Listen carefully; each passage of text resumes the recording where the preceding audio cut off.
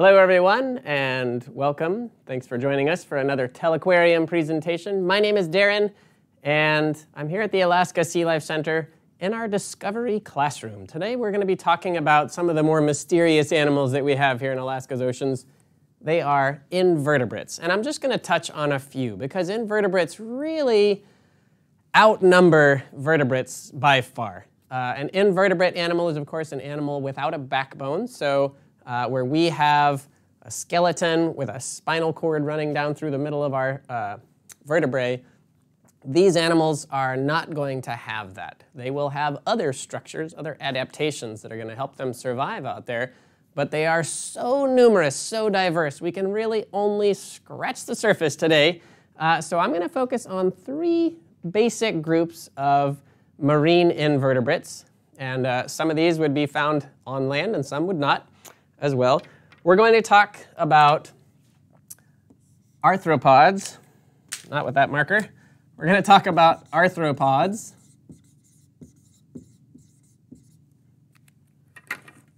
We'll talk about echinoderms.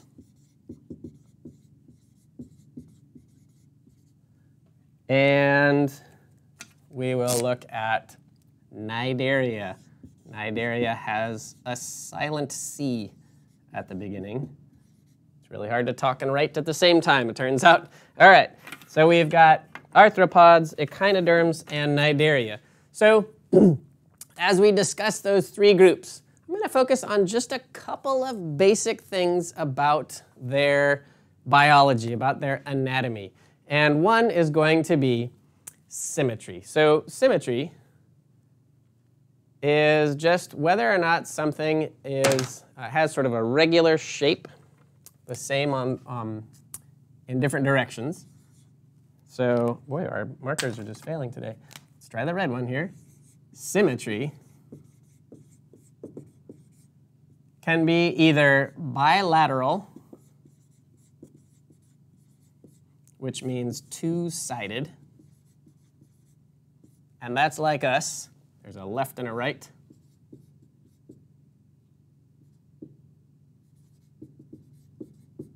Or we could have radial symmetry, which means it radiates from the center, or it comes outward from the center. So this would be something like a bicycle wheel. That would be radially symmetric, because if I start in the center and go outward in any direction, it looks the same. So each of these groups of invertebrates is going to have a specific type of symmetry. We're going to start with the arthropods. And these are going to include animals like crabs and shrimp. So let me give you a couple of examples of these animals here at the Alaska Sea Life Center. Now this is a king crab, a red king crab. And the red king crab is the largest crab we have here at the Alaska Sea Life Center, the largest crab in the world, but close. And you can see it is sort of armored all over the outside of its body. The crab has what is called an exoskeleton. And the crab's exoskeleton is basically, you can think of it like a hardened skin. And that's what helps to protect its body. It also gives it structure, just like our skeleton, but theirs is on the outside. The interesting thing about exoskeletons, though, is they cannot grow. They have to be replaced. So just like we will outgrow our clothes,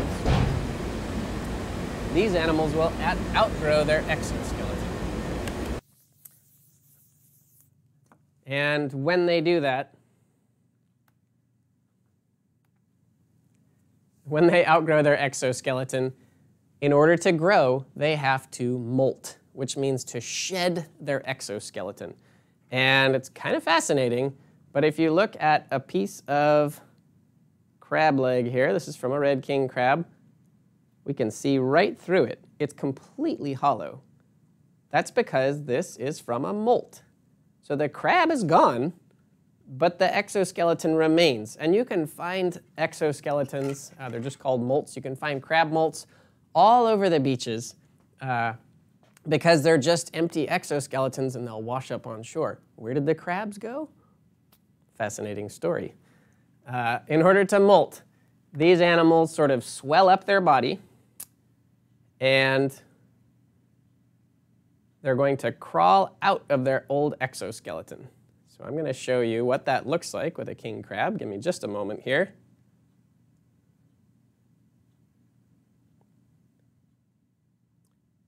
And we're watching this sped up quite a bit. We'll let it play through a couple times here, depending on the speed. But you see this red king crab has kind of swollen its body and is now pushing itself backwards out of its exoskeleton. Legs, eyes, antenna, everything come right out. So on the right now, we have an empty molt. And on the left, we have the crab. Now, the crab is currently what we'd call soft-shelled. So if you've ever heard of soft-shelled crab that people like to eat, that is just simply a crab that has very recently molted until the new exoskeleton hardens, which we usually give a full week for our king crabs, but within a few days, it would be pretty firm. Until that new exoskeleton hardens, the crab is soft and vulnerable, so they need to find a good hiding place. Here at the Alaska Sea Life Center, we'll manage that by removing the crab to a separate tank or covering it with basically a little cage that will prevent other animals from attacking it while it's soft. And you can see that exoskeleton on the right, it's totally empty. That is a molt, a crab molt.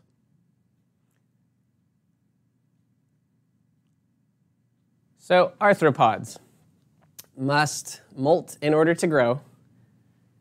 They have an exoskeleton. And you probably have noticed already, our crabs have a left and a right side. So that is going to be bilateral symmetry. So our arthropods are bilateral, meaning they have a left and a right side. Now another example of an arthropod here in the ocean, Another example of an arthropod here in the ocean is going to be a shrimp. And so here we've got a spot prawn in one of our habitats. The spot prawn is a pretty spry little creature. Sometimes they simply sit. Other times they can really get up and move, and they can actually swim a bit if they need to. But they tend to kind of hang out down there on the bottom.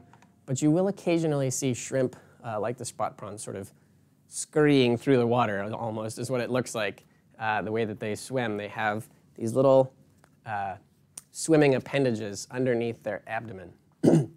If a shrimp really needs to move fast, for example, if an octopus were coming after it, the shrimp will flick its tail and shoot in the opposite direction. So the shrimp, a little different from the crab. The crab has sort of a stout body, kind of roundish in the middle, and its tail is folded up underneath it, but the shrimp has that elongated back end that allows it to really get a lot of force with that tail. Its long, slender body makes it move even faster, and so shrimp have a quick getaway mechanism. Crabs tend to have a more tough, thicker, harder exoskeleton that helps to protect them from predators. Shrimp, they do have an exoskeleton. They have to molt it in order to grow, just like those crabs. But the exoskeleton of a shrimp is a lot more sort of thin and flexible. And so they have that quick getaway mechanism that helps them to survive.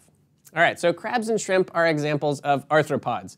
And a couple of basic features of the arthropods are they have bilateral symmetry. So they're two-sided, have a left and a right. And they have that exoskeleton, which they must molt in order to grow. Land-based examples of arthropods would be all of your insects.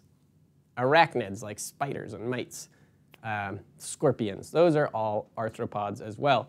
The meaning of the word arthropod is jointed legs. So these animals have physical joints, which would not really be possible without that exoskeleton if they were just all floppy. Let's check out our next group now, the echinoderms. And echinoderms are going to be animals like sea stars and anemones. So let's take a look first at echinoderms are going to be animals like sea stars and urchins. Let's take a look at a couple of sea stars first. Here we have a few of our sea stars in the touch pool. Those of you who have come to visit us, you've probably had the experience of touching these animals, gently, of course. On the left, we have a true star. In the middle, we have a small leather star. And over on the right, a couple of fish-catching stars. Now down here, that big orange one is another larger leather star. And here in the center, we have a sunflower star. You notice the sunflower star has a lot of arms. We're going to count them. 1, 2, 3, 4, 5, 6, 7, 8, 9, 10, 11, 12, 13, 14, 15, 16, 17, 18 arms on that sunflower star. My goodness. Arms. Here are some of the biggest sea stars. I thought sea stars just had 5 arms, right? But it turns out 5 is the most common number of arms for sea stars, but some of them can have many, many more. Up to 24 arms for the sunflower sea stars, in fact. And as those sea stars continue to grow, they just add arms. So as that sunflower star gets bigger and bigger, there will be a new little arm growing in between some of the original ones. So they continue to add arms. They start out with 5, and then as they grow, they add more. Not all sea stars do that. Many of them just have one number of arms, and they stay that way. Some of them could have 5 arms. Some of them typically only have 6 arms. There are some that have anywhere from 8 to 14, and the sunflower stars are kind of unique in that they continue adding. Sunflower stars are some of the biggest stars in the world. They can get to be the size of a huge pizza, about 3 feet across. And they're also some of the fastest sea stars in the world, which doesn't sound like much, does it? Sea stars are typically very slow-moving creatures. This would be a sunflower star at the races. That's about as fast as they can move, which is pretty quick, considering the way that they move is using thousands of tiny, sticky appendages called tube feet on the underside of their body. We're going to take a look at the underside of a sea star, again from the group the echinoderms. And let's see what we can see on the underside of the sea star. There you can see there's that tiny new little arm growing out at the top. And in the very center, you see to grow right there is an opening. That's where the mouth of the sea star is. And if you look really closely, you'll actually see a small kind of gelatinous area around that mouth. That's actually the stomach of the sea star. All around that, all on the underside of those arms, you can see all those thousands of tube feet that they use, sticky tube feet that they use to move. Now, the way sea stars eat is interesting. We noted that we could see that stomach just all around the mouth there. Because these creatures are very slow, the way that they often eat is simply by crawling over the top of their food and sending their stomach out of their body to wrap around their prey and consume their prey outside of their body. So the image that you're looking at right now is actually a sea star's stomach. And the reason why it looks kind of odd is because the sea star is on one side of a panel that has just some little slots in it. And the sea star has opened up its stomach and sent it through one of those little slots in that opening in the wall. And you're seeing the stomach. It just looks like a sort of clear gelatinous blob when their stomach comes out. And Alex, I see, how hollow is the molt? I just noticed your questions there. It is completely clean on the inside. It's very difficult to see, but let me go back to that molt here and see if I can get a good image looking right through the center of it with my camera. There we go. So to answer your question, how hollow is that molt? Totally. The sides of that shell are completely clean. And if you're ever wondering if you find what looks like a crab on the beach, and it's not moving, if you grab it by the top and just lift it up and it falls open, it is a molt.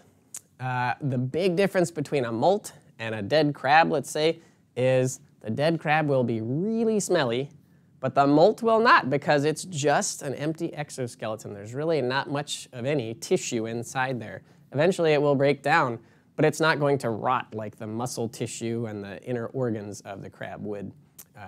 So that's an easy way to tell the difference between what is actually a dead crab and what is simply a molt. By far, most of what you will find out there, if it looks like a crab, is simply a crab molt, and it is very clean on the inside. It's not to say that I would eat my cereal out of it, but perhaps you could. All right. And you had another question. How many species of sea stars are in Alaska? I'm actually not sure the exact number, but there are at least several dozen. There's some basic varieties of sea stars that differ quite a bit, and there are many varieties of each of those, and so definitely into the dozens when you're looking at sea stars in Alaska. All right, well, that brings us to our last invertebrate group, the Cnidaria with the silent C. And to explore those, let's think first about the symmetry of these animals. These animals are shaped very much like the echinoderms. And so radiating from the center of a sea star or a cnidarian, it would be simply like a circle.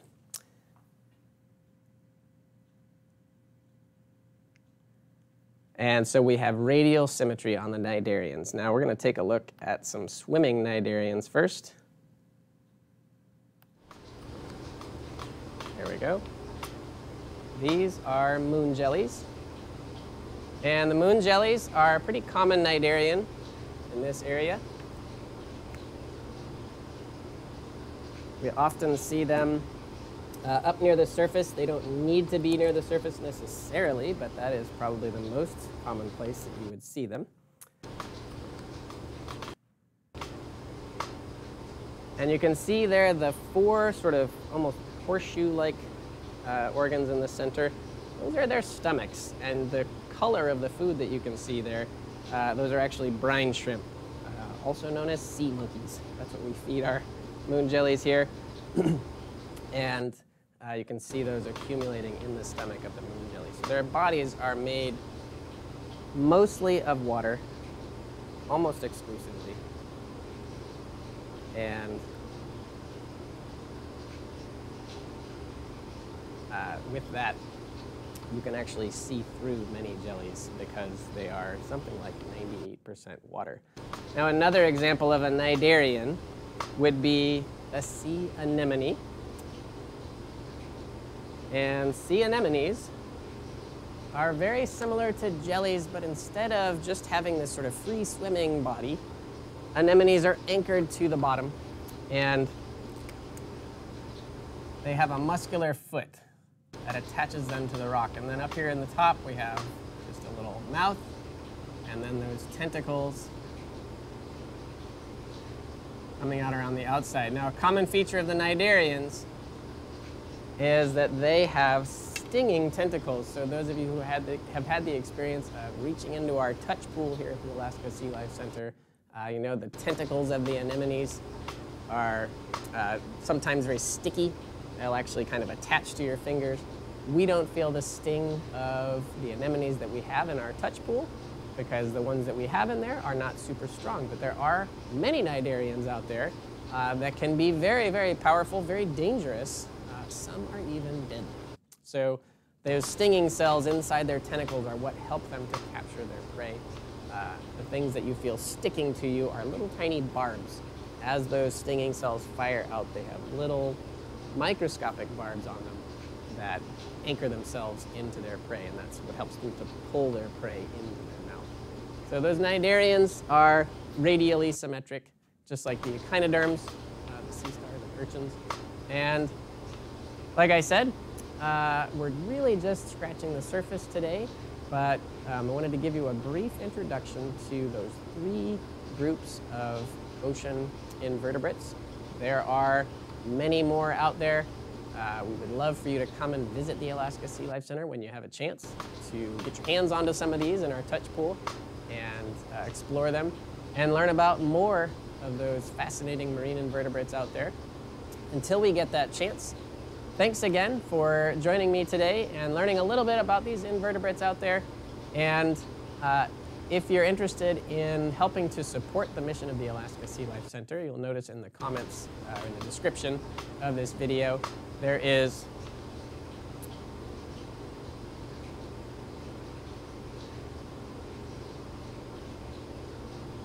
a link to a donation page on our website, and every little bit helps to keep programs like this going, but also to keep those animals healthy and help us take care of those animals and teach others about them.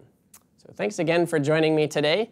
I hope you enjoyed this program, and we will see you again soon on another episode of Telequarium. Take care.